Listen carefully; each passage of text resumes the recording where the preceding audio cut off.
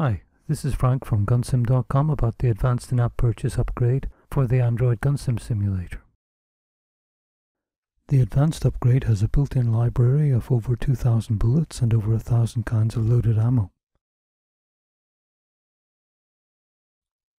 So you just load in the ammo you want and the program uses that data.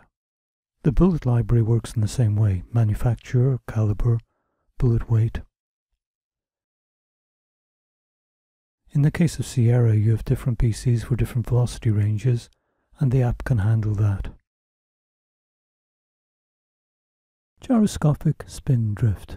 Bullets fired from right twist barrels drift to the right by something like 10 inches at 1,000 yards.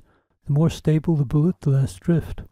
Twice the time of flight is about 4 times the spin drift, so it isn't a big deal for deer hunting out to 300 yards. The ballistics app needs to know the bullet length, diameter and weight. It also needs the rifling twist. Coriolis effect.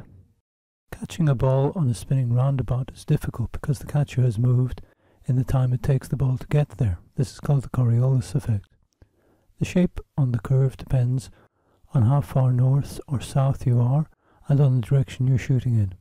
At 1,000 yards, the earth rotates about 3 inches in the time it takes the bullet to get there. At 300 yards, there's not much difference. I have another video on the Coriolis effect, but just type in your latitude, which is how far north or south you are, and your compass direction, and the app takes care of it. Chrono distance.